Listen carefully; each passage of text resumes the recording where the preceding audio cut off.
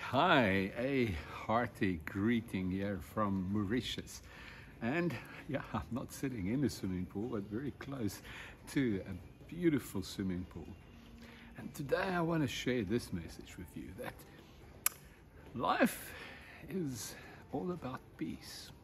Greatest commodity of the economy is peace. People buying food and having meals at restaurants so they can just have a little bit of peace and have a break.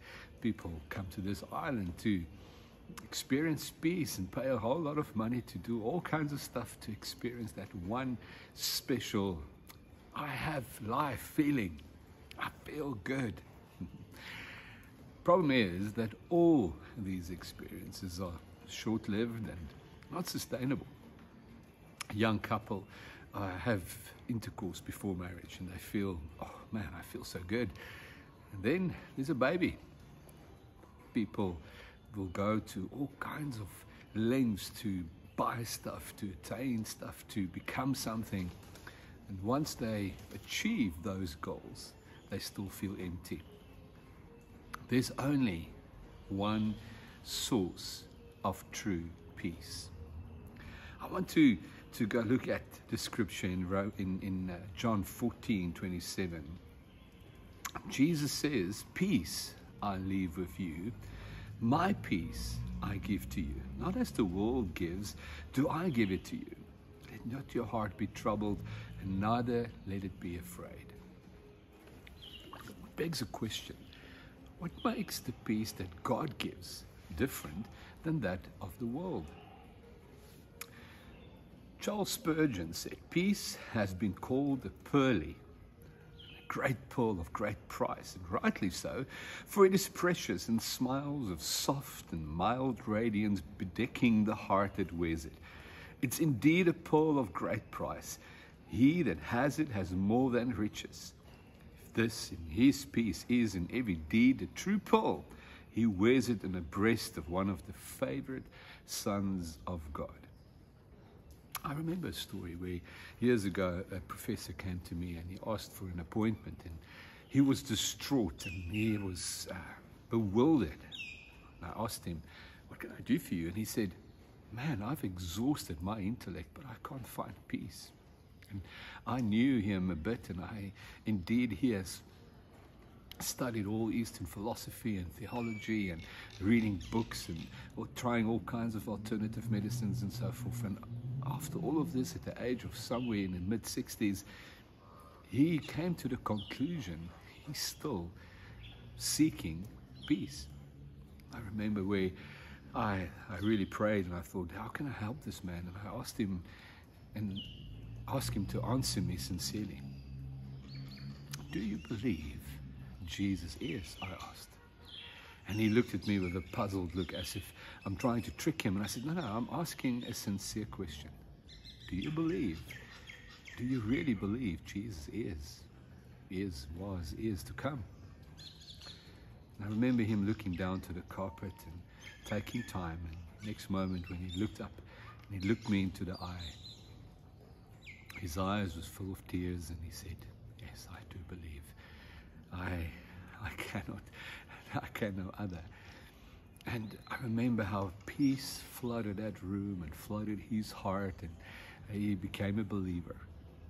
And that's the peace that God gives. Peace that's different. It's not a feeling. See, when God gives peace, he gives himself. It's like a child that is distraught because he's alone. And think of a child lost in a shopping mall. They totally overcome with fear and anxiety and totally distraught. The moment they find their parents again, they're at peace. And that's the kind of peace that God offers. It's not just a feeling. It's not a substance that makes you feel good for a night or two. He gives himself. He actually gives us access to him. It means that we can experience him. We can hear his voice. And the way that God manifests himself to us is in three ways. He manifests himself through scriptures. And I know many of you may have experienced this, where you're just reading the scriptures and somehow the word itself quiet your soul. you find peace. Nothing has changed. Nothing of your circumstances has changed, but a word has spoken to your heart. Secondly is the presence of the Holy Spirit. The Holy Spirit is the preceding verses that I've just read in John 14:27 that says that the Holy Spirit, the Comforter, the Parakletos, the one that comes and he stands in the gap for us. He's the lawyer that defends us. Well, that presence of the Holy Spirit that fills one's heart in a unique way, and it's special and unique for every single person that experienced him, but you know that you've experienced the Almighty. And thirdly is the fellowship of the saints. Having the Word, having the experience of the Holy Spirit, and then being united with other believers who have the same experience, and suddenly you have the three unbroken cord of peace that surpasses understanding. This is what Philippians 4:7 says, that we bring our prayers and supplications to God, and yet in the bringing, in the asking, He doesn't always give us the solutions, doesn't always fix everything, doesn't always give us the money we want, and doesn't always heal our diseases, doesn't always sort out all our problems, but yet He gives us peace that surpasses all understanding. And I want to share with you 5 aspects of the peace of God that differentiate His peace from that we receive from the world. The peace that He gives is like a platform. It's like a place of departure. It's like government. You know, people who have peace and His peace have an inner confidence and an inner boldness that you just can't explain. It's like, you know, remember Paul being on shipwrecked, being 14 days in the deep, and yet he had peace to give peace to his fellow dwellers or fellow people on the boat. And you know, that's the kind of peace that God gives. It's an inner knowing, it's an inner confidence that empowers you. And for me, that is the first step of this peace that God gives that is like no other, is that the fact that He gives Himself. All wisdom, all power, all might, everything you need is in Him. If you have Him, who can be against you? I can do all things because of Him, the strength that He gives. You see, God does not just give us a substance or a feeling that passes by the day. He gives Himself. And having Him and being with Him, being and walking with Him is peace. He is the author of peace. Now, remember, fake, you don't counterfeit any product if it's not of value. I mean, counterfeiting is also expensive, and it's quite a skill, and it's quite a trouble to try to make something that is very unique and special to counterfeit it. So counterfeiters will not counterfeit anything. They actually look for the most priceless, the product that's most in demand, it's most desirable, and that's what they will counterfeit. And it pleases my heart to actually look at all the counterfeits of false peace that the devil tries to produce, and it only tells me how valuable true peace is. So the first differentiation of the peace that God gives is the fact that it's eternal, that He's with us. It's not something that goes away. It's eternal. It's lasting. It's there all the time. It never moves. It's never shaken by the news of the world and the wars and troubles and problems that we have. We will always have those things. But when we have Him, we are stable. It's like He says, you know, what if God is for me? Who can be against me? Because I have Him. Secondly, He says, seek ye first the kingdom and His will, His kingdom and His will, and then all these things shall be added unto you. And His righteousness that He gives is an ability, it's a rightness with God, a rightness with self, a rightness with others that can simply not reproduce. You see, peace is like a watermark, like you can sense it that people have it or they don't have it. People have I mean, I feel tired. I have dismay. I experience all kinds of things that any human being experiences. But there's an over-surmounting peace. And once I go to sleep and I wake up in the morning, it's there. And this is what he says, seek ye first. So it means this peace is only available for those who seek it. This is why that you will find that it's so hard for rich people who are comfortable in their means to have a desire for this. Because, hey, I'm in control. I can pay for any peace I want. I can pay for any comfort I want. But the peace that God gives makes poor people rich. That's what Paul says. I have nothing, and yet I possess all things. I'm poor, yet I'm making many people rich. See, this is the inner default position. Seek ye first. So peace is a first. It's like we operate from a platform of peace. We talk, we minister, we do, we act, we live, always from a position of peace. Once you lost for a moment the consciousness and the awareness and the memory of the peace that he already gives, you literally, for a moment, you're lost. But for us as Christians, it becomes a platform. It becomes a foundation from which we live. We always live from this place of peace. We don't act in anxiousness. We don't act in a hurry. We don't act in just doing things. We act and move from an inner confidence and a place of seek ye first the kingdom and his righteousness. It's not my righteousness. I'm not seeking how right I can be. I always and constantly seeking his righteousness. And then once I receive his righteousness, there's an exchange. He gives me his riches for my poverty. I give him my sickness. He gives me his healing. I give him my weakness. He gives me his strength.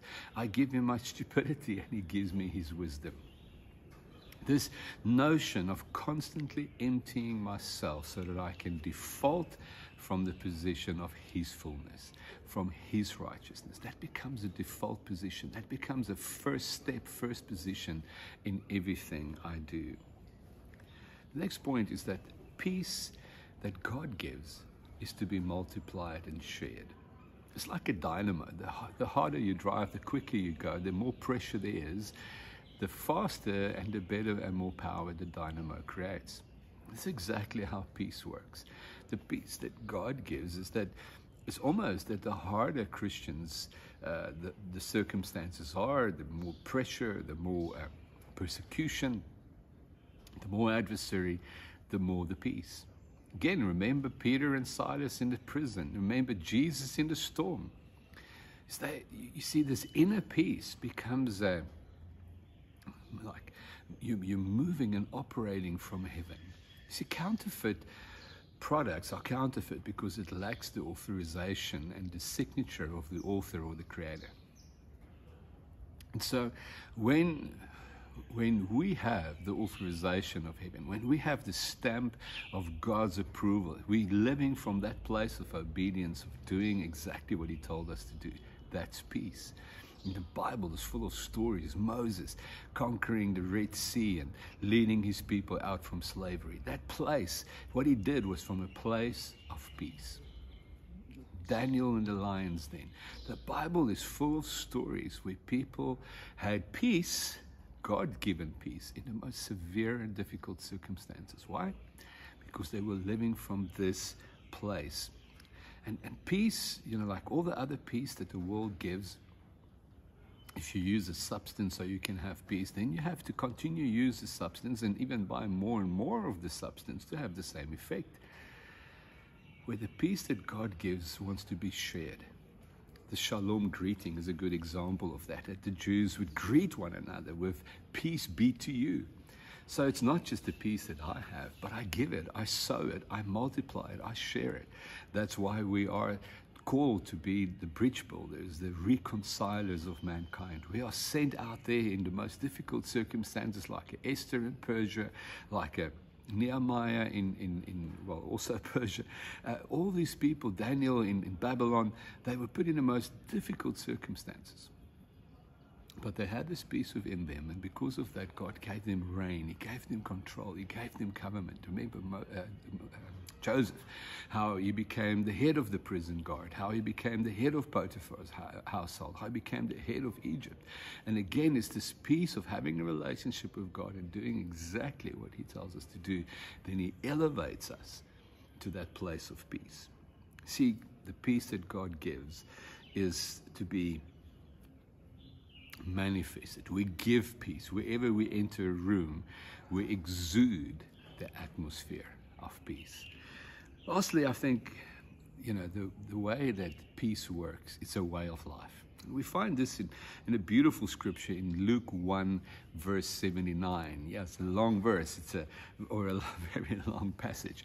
And here it speaks of the Messiah, and that he will come, and it says they will guide our feet into the way of peace. You see, peace is a way of doing, and this is the way of the kingdom. If you want to be first, rather be lost. If you want to lead, rather serve. If you want to have, rather give. And this lifestyle of losing your life, losing your ego, is actually so freeing, and it's a lifestyle of peace. That's why you will find among Christians and true Christians that there's always peace. They don't compete with one another. Why? Because there's no ego then, there's no competition or jealousy. We're all undeserving of God's grace and his righteousness that we received as a free gift. We haven't earned it and we haven't worked for it.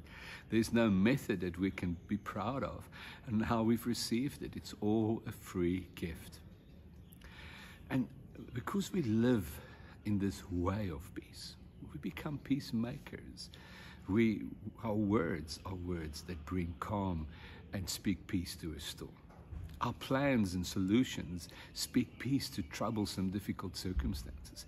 We literally become a resource center of peace. Wherever we are, we bring and we sow peace.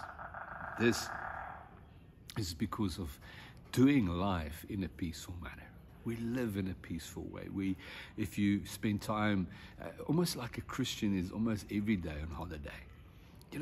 This beautiful swimming pool that I'm in, I'm not totally immersed in it, but I'm just sitting on edge.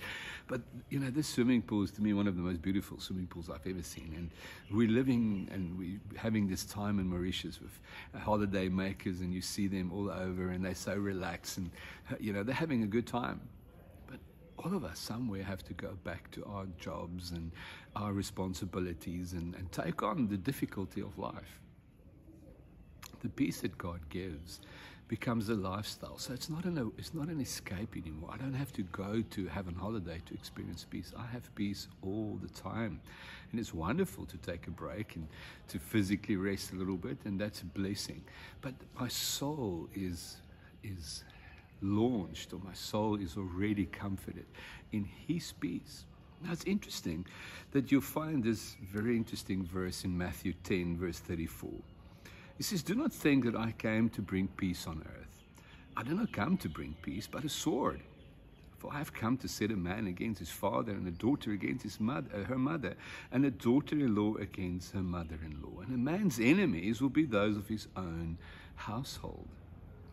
What is that all about? Well, you will find, and some experts have done the calculations, that all over the democracies that you'll find in Africa, most voters will always vote for their own tribesmen rather than for the best technical candidate. The reason we do that is we find some false peace in the fact that our own will actually take better care of us than a technical person from another tribe or ethnicity. And this is such a good example of exactly how people can be misled into false peace. I mean, just look at history, and history will tell you the sad realities of the one candidate after the other, one political leader, one ruler after the other, who actually failed his own or her own people.